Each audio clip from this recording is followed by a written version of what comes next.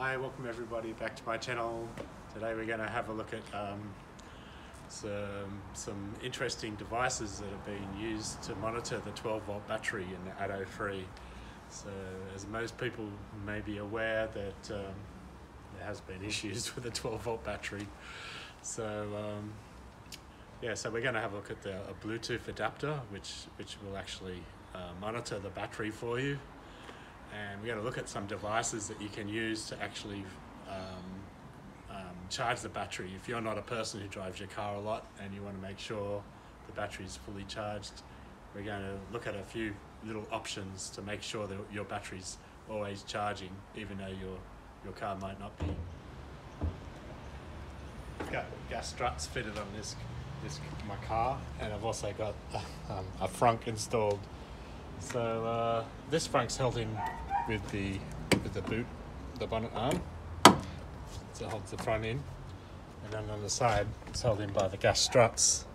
So I'm just going to show you how long it takes to get the Frunk out. Okay, so you could, if you wanted to, you can actually use the screws here to hold the Frunk down as well, but I don't think it's really necessary. And if you have a look here, it's really detailed, the cutout around all the parts and where it fits. So it's a very precise fit. So in order to get the Frunk out, you just need to take the gas struts off, and these are quick release ones. And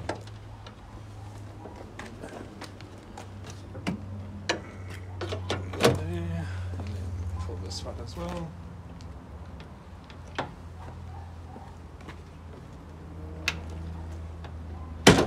Cheapest, that took a bit. And then what you have to do from there is just lift it out.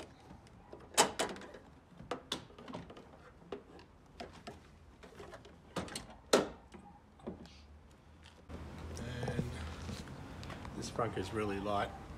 Some of them are heavy and there's a precise fit. So everyone thinks it takes a long time to get these Frunks out, but that's not the case at all. This one's a really lightly, well, it's not heavy, so it's really light, and it's really well made, it's strong. So I did look at quite a few different Frunks. Some were quite heavy, some didn't fit very well, some slid around.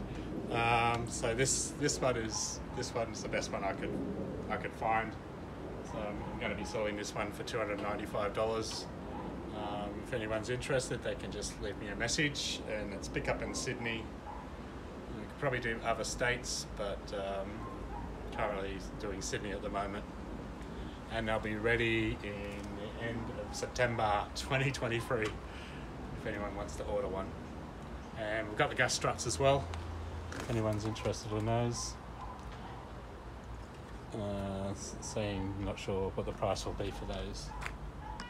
So we're just going to put the Frunk back in now. So it's just a matter of putting it in, lining up these holes here, pushing the strut on.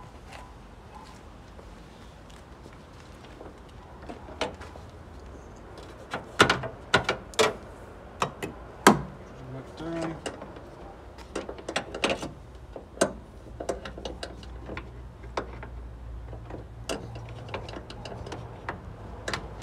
Pushing that strut on. And there you can see it's sitting in.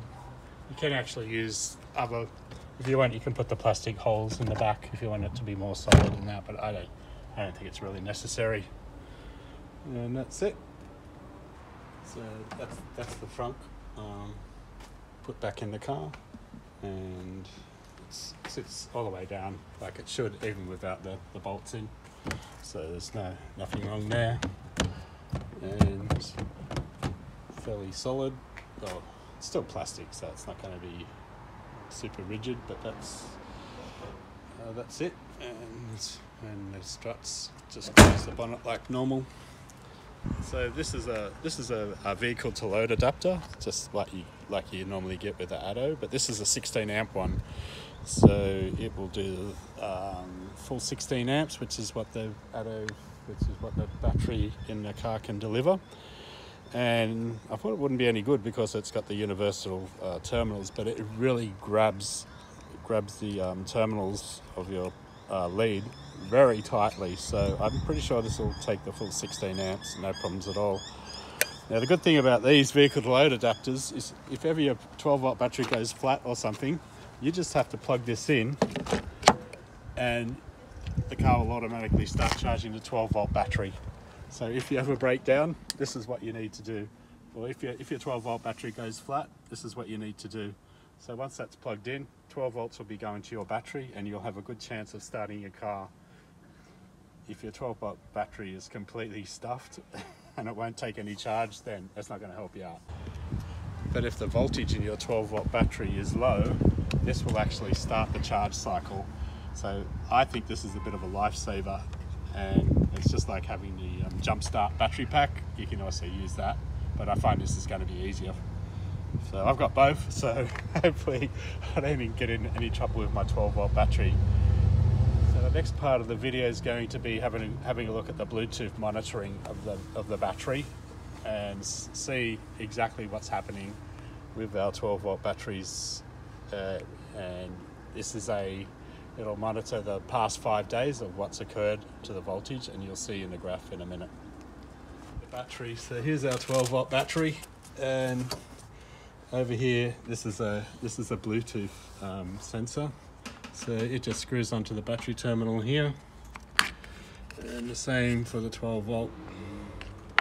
So you see that little blue light flashing? It sends a signal to your phone with all your data from the battery, and it draws 1.5 milliamps, which is very low. So that's definitely not going to flatten your battery. Some people think it's going to flatten your battery if you have one of those on. It's not like Tesla Sentry mode where it will chew your battery up in a couple of days. But yeah, this is probably, I think with that amount of draw, yeah, I can't see it flattening your battery. So, all right, so the other part of that is the app. And these are about $20-30 on from your favorite online store, or you could probably buy it from Super Cheap Auto or somewhere like that as well. So now let's go and have a look at the app and see what that's going to tell us. Okay, so we just installed the BM6 app on the phone, and here it is here. So we're going to open it.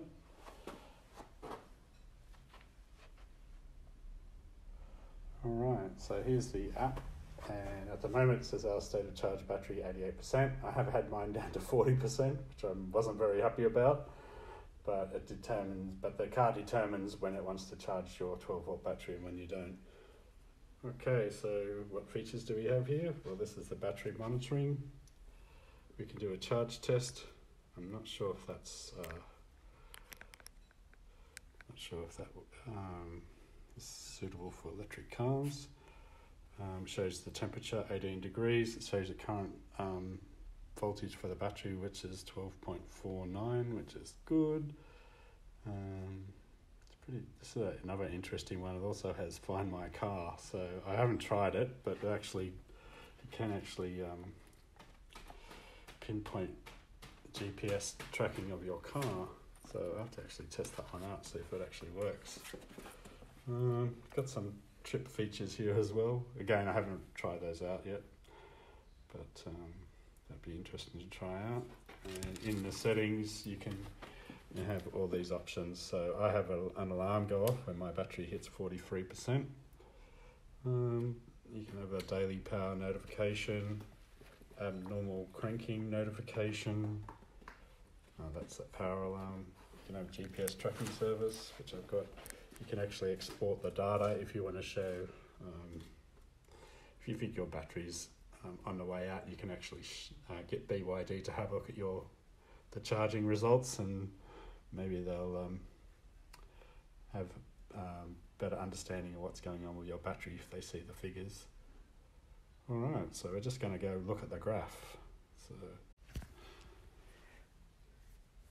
So here's the graph for the car, and we're going to look at the last 3 days. So So as you can see, this is voltage here, so it goes from 9 volts up to 15 volts, and this is equivalent of about 1 day and a half. Okay, so normally when the graph goes above 13 volts, that means the battery is actually being charged. And the battery gets charged when you're driving the car, or when you've got the vehicle to load adapter plugged in. That's why it's important to have that vehicle to load adapter, because if you need to charge your car, plug that in, your battery charges. Might save you a tow truck trip or a couple of hours waiting for a tow truck. Okay, so what gradually happens? The battery actually discharges quite fast in this car. So when you see the graph sloping down, that means the battery's actually discharging. Now, I thought that slope's a bit too much, but because these batteries are small, they're going to discharge fast, and the only way to save them is the car topping up the battery. So as you can see here, it gets down to about 12.4, and we drive the car. Now, we drive the car probably every day, twice a day, so we're probably not going to have issues with the battery draining. But if you only drive the car every few days, this slope is going to hit 12.1, and the car's going to have to charge your battery. Within 2 or 3 days, it'll have to charge your battery in the car.